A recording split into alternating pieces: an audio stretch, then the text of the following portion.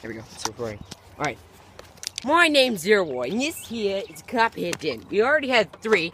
See the big guy in the middle with his head up? Oh, he's ready to strike. Now these fellas go about 15 miles an hour. Let's get to the next one. The last one. You want to be very careful. Even though they have a slow strike, they're very venomous. Can I kill the elephant? No, that's a cobra. Alright, see his tail. I see him. Alright, there he is. There's a beauty. There we go. There he is. We might win. Nice and beautiful. See that? Alright, take the lid off. I'll do it. Now we have 4 southern copperheads.